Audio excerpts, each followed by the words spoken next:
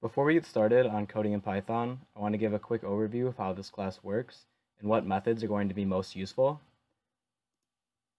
So we have this overarching class, which is the tomography class. We can use this to set the configurations and then give it the data, and it'll give us our results. There's a couple different ways of how you can import the configurations and data. The constructor, which is when you initialize an object of this class, is going to set default values in the settings, and then you can use setConf setting to set specific configuration settings. Please don't set the dictionary conf directly. Use this method so that it can handle if you type in yes or no or 1 or 0, stuff like that. This will not, and you can run into errors. Import conf is going to import the configuration file, which is just going to set all the settings and configurations. Import data is going to give the class all the data and measurements, and then it'll give us the results. Import eval is going to do both of these things, so it'll set the settings, and then it'll give the data, and we will get our results. Import data and import eval calls this function state_tomography, which is like the big function that does the tomography. So this is the state_tomography function. This is the main function that is going to be called when you import either the data file or the eval file. The inputs are going to be raw counts and intensities. So if we take a look at what a data file looks like and what it contains, right here is going to be sent in for raw counts, and then down at the bottom is going to be what's sent in for intensities. This function does three things. It filters all this data. It runs linear tomography to get a good estimate of what the density matrix could be, and then it runs maximum likelihood to get a more accurate representation of the density matrix. That density matrix is going to be the ROG or the row, and then we also get the overall intensity of our tomography, and then we also get this eval or eval. This is going to tell us how well this optimization did, this maximum likelihood. Values greater than the number of measurements means it had trouble estimating the density matrix, and this is going to lead us to believe the density matrix row or ROG might not be so accurate or useful. So now that we know a little bit about how this code works, let's jump in and actually write some code. Okay, so I've done a couple things just to set things up. I have this Python script, which we're going to be using. I have a Python eval file that contains the data. This is the same one I used in the last video, but if you haven't seen that, that's all right. Everything that's important will be reiterated in this video. And then I've also installed the library with pip. It's as easy as importing any other library. Just do pip install Quantum-Tomography. And then the IDE I'm going to be using is called PyCharm. Obviously, any IDE works, even if you're just using Notepad and the command line. But I'm going to be using PyCharm, so I can easily show you guys the source code and the comments in there, as well as debug anything if anything should go wrong. Okay, so the first thing we need to do is import our library and then create an object of it. So we do import Quantum-Tomography, and we'll import it as qklib. You can import it as whatever you want. And then we'll create a new instance of the tomography class. We'll name it T. And to do that, we do qklib dot tomography. I did not capitalize this L. And I also need parentheses. Next thing we need to do is import our configuration settings and import the data. If we remember earlier, the import eval is going to do both of those things. Let's take a look at the source code for that function. We scroll down, we can find import eval. So it takes in this eval text, the path to the eval file, and then it returns these things right here. Here's our script, and we want a relative path to this file here. So we're going to do t.import eval, and then we're going to .. / to go out of the folder, and then we want python eval.txt. Remember, this method returns these three things. Just to be quick, I'm going to go down to here and just copy this just so we can easily get our outputs formatted in the correct way. And that's all there is to it. It's pretty easy, especially if you're just importing the eval file. You get the results back right here, and then you can do different things with this output data. So if we take a look at our reference page, we can see some examples of those methods. So if we go down here, here's all the methods for the class, and then we have other methods that are contained in the library. So we can calculate the negativity, entropy, concurrence. In this example, I'm going to be calculating the fidelity between our output state and what we know it should be our expected state. Here we can see you give it two states, and this can either be pure states or density matrix. In our case, we're going to be putting in density matrices, and then it's going to give us the fidelity value. We do fidelity equals, and since this fidelity function is not a part of the class, it's just the function in the library, we're going to do qklib.fidelity, and it comes up right there. And our first state is going to be the ROG, and then the next state is going to be our expected state. So I've went ahead and inputted the data for our expected state. We should be getting a density matrix that corresponds to two horizontally polarized photons, and we should get a fidelity between 1 if our output state is almost the same as our expected state. I added these two lines. This is going to print our fidelity value, and then this is going to print the last output of our tomography class. So this is going to print the density matrix as well as properties of that density matrix. So if we run it, it ran, and we got this as an output. You can see most of these values are close to 0, very small, and these are actually 0. It rounds off after 10 to the -8.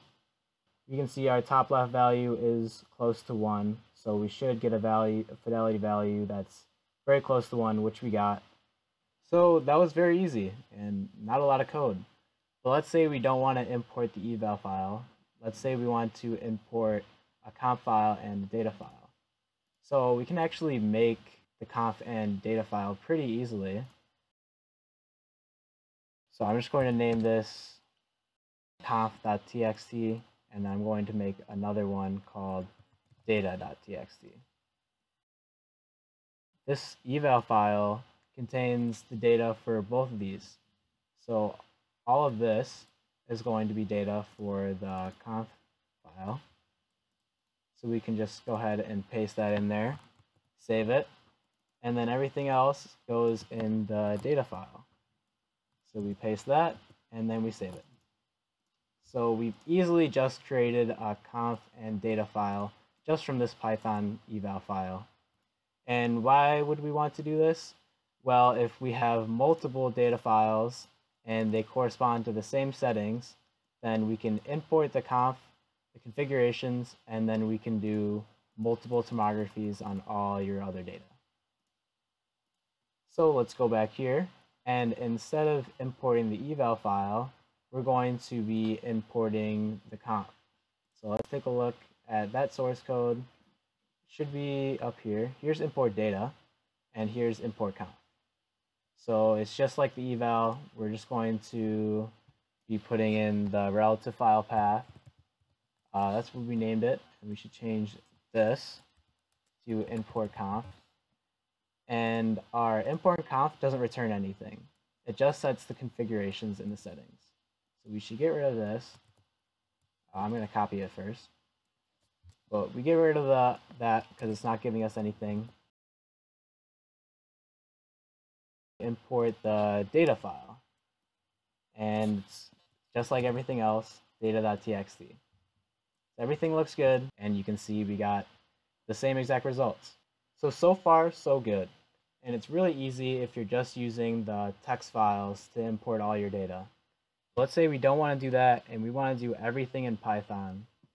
So to do that, I'm going to create new data that corresponds to a single qubit that is horizontally polarized. So our expected state, what we should be getting out, should look something like this. We're not going to be using these files because that's data for a different tomography. We can take a look at what this initialization does and what settings it sets. So if we go to the source code, when we initialize an object in the default constructor, it sets all of these settings. All of these settings are pretty good for what we want if we're doing perfect tomography in our example. The only thing we should change is the number of qubits. Instead of a 2, we want a 1. So to do that, we do t.setConf setting, and we can set the n qubits. We can set that to 1. So now that we've set up all the configuration settings appropriately, we can now import the data. And instead of importing our data files, we're going to skip the middleman and just use the state_tomography function.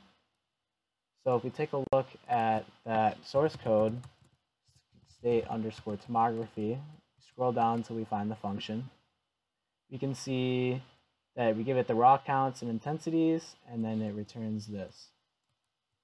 So we're going to copy that, equals t.state_tomography, and then we give it our tomo input or our raw counts, and then we also give it our intensities. I'm just going to name it in10. And if you remember, the import data file takes these two things and calls this function. So it sends this tomo input as the raw count, and then it sends this intensity as the other parameter. So I'm going to copy this, but I'm not going to copy the tomo input because I'm going to show you how you can create something like that. That's going to be our in10. We also need the tomo input, and we can make this easily by using a function called get tomo input template. And to do this, you can send in the number of bits you want for your tomography, or if you don't send in anything for the parameters, it'll just use whatever is set in your configurations. So since we already set the number of qubits to 1 here, if we just call this function, it's going to return tomo input template for 1 qubit. Since this is only a template, we still have to input data for our counts. So I'm going to debug this so we can stop it right here, and we can take a look at what this function actually gave us. I want to mention that I shortened the intensity to 6 because we're only doing 6 measurements in our single qubit tomography as opposed to the full 16 that we did in our 2 qubit. So we can take a look at what this method gave us. It gave us this big matrix with a bunch of numbers in it, and we can kind of deduce what this might mean, but if we want full detail, we can go into this class, and all the way at the top, we have a description for how this tomo input matrix should be inputted and formatted. So the first value is going to represent the row, and then the second one is going to represent the column. So we can see for all the rows, the first column is going to represent the time value, and then the next one, this is going to say a range from 1 to 2, which, since we're working in Python, it doesn't include the 2, it's just the 1. So here is our singles, which we would use for accidental correction, but we actually don't use accidental corrections for single qubit tomography. It just doesn't make sense. So let's move on to coincidences. This is going to be all the rows and column number 2. So right here, this is where we should put in our coincidences. And then the rest of them is going to be the measurement. I also forgot to note that we are doing 1 detector per qubit. So we're going to be following these instructions. If we were doing 2 detectors per qubit, we would be following these instructions here. So I created this fake data. We can go ahead and run this, and we can see what we get. We got our results, and we can see the stay here is very close to what we expected. In fact, our fidelity is very high, And we can see the purity is very high too, which is good since we're simulating a pure state. And where it says NA, it's not applicable because this is only for stuff that involves multiple qubits. That's it for this video. Thank you guys so much for watching, and I hope you enjoyed this two-part series.